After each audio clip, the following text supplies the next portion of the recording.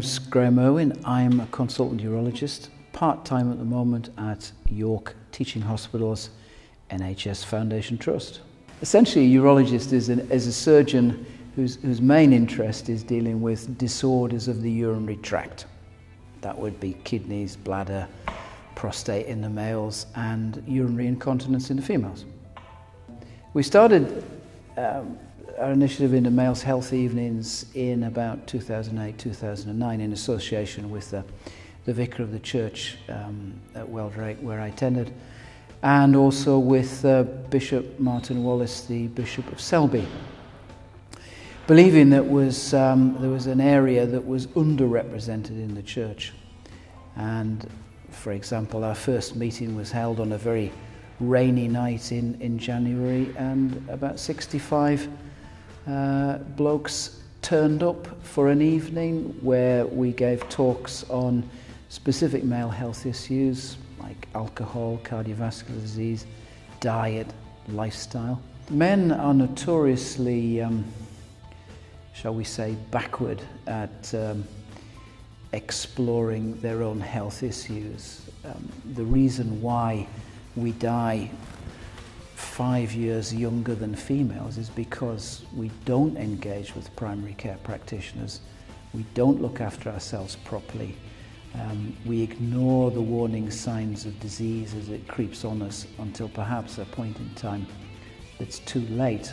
We need to think very carefully about what initiatives we can put on to actually engage men to think about their health issues. We did a men's health gig in St Paul's Holgate entitled, tongue-in-cheek somewhat, Beer, Nuts and Bishops. This was great fun, and a fair proportion of men actually came to that event who had previously never darkened the door of a church.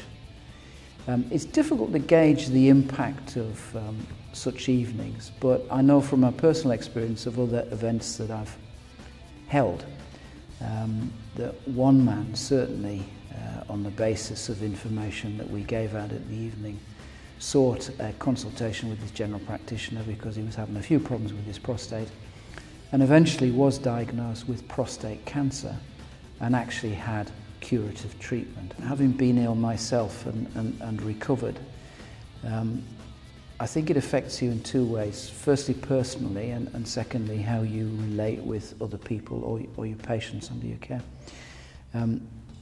In terms of how you relate to other people or patients, I think it gives you a lot more empathy in your dealing with them. You understand what it's like to have surgery. You know what it's like to go under with anaesthesia. You know what it's like to have a drip in the back of your arm, a big line in your neck, a catheter in, etc., etc. And you just understand it more. Therefore, you can describe to people what it's like. Because a lot of people come to you, they're very frightened. And I think if you've been there, you can help them on their journey.